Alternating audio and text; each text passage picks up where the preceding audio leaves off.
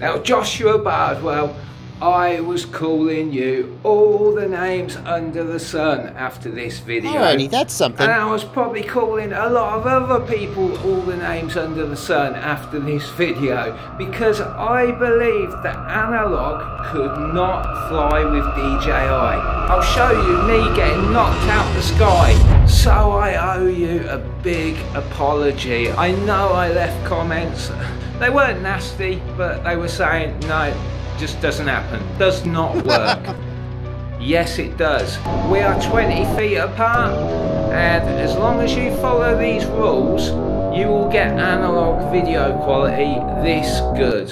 So, in this video, it's only going to be 2 minutes long, but you're going to learn something.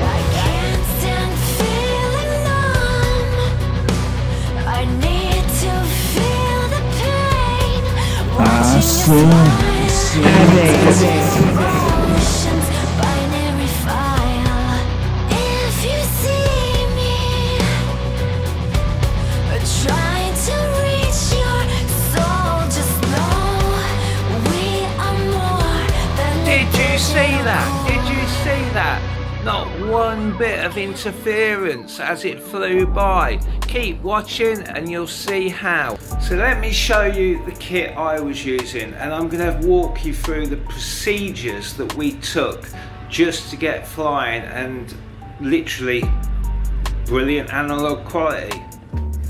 Okay, so on my Diatone F4 I'm using a Rush FPV, the 20x20 mini, 800 milliwatts. All you need to know is that it's got a VAS antenna, it's got a Cadex Ratel 2 on the front. So the goggles I'm using, I haven't got the antennas on at the moment, but that really doesn't matter. Okay, so on these goggles, on the steady view, on mix 1, mix 2 or mix 3, you have to wait a second till it binds to the quad and you hear a bleep. Okay, so what you want to do is get the DJI pilot not to do anything, not to put any of his gear on or anything. You want to power up your stuff on race band 1, 800 milliwatts is what I was at. So on the screen you can see I've got beautiful clear analog and I'm about to take off, but he's powered on his goggles and they are transmitting.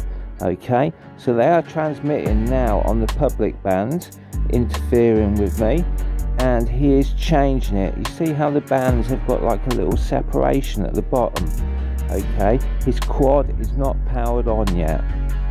Right, now I am saying to him, okay, I can see interference, yeah, so I will fly low and you move to channel 7. So it switches to channel 7 and look, it clears up. And here comes the bit I was worried about. He bugs his drone in and I fall out the sky.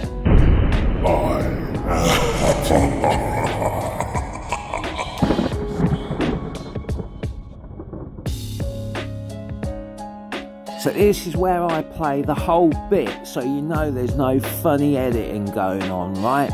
So basically, he's downed me. He's on 7. We're at opposite ends of the spectrum. Right, race band 1, here's 7, and his quad is now bound. Your teeth are sharp, yet your smile is so kind.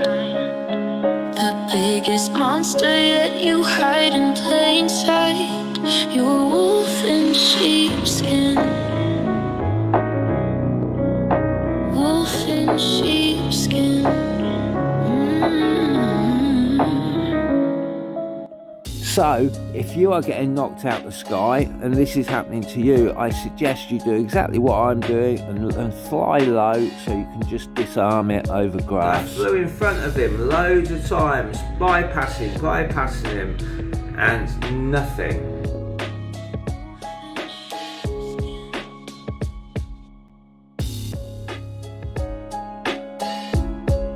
Now, all you DJI pilots, this, I don't know why, but I can't say DJI clearly when I'm saying it fast.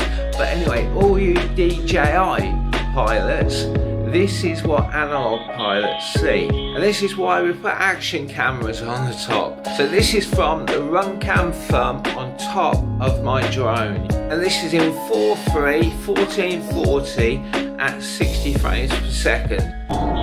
So let's recap, just watching the nice gyroflow image.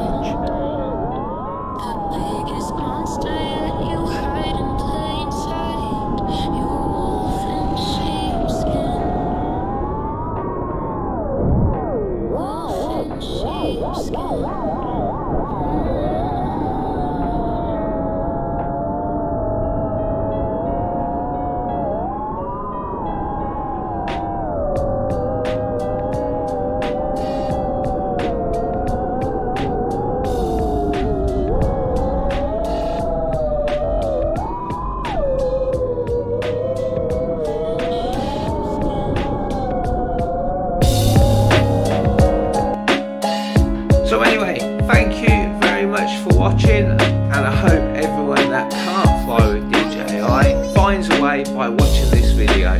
Alright?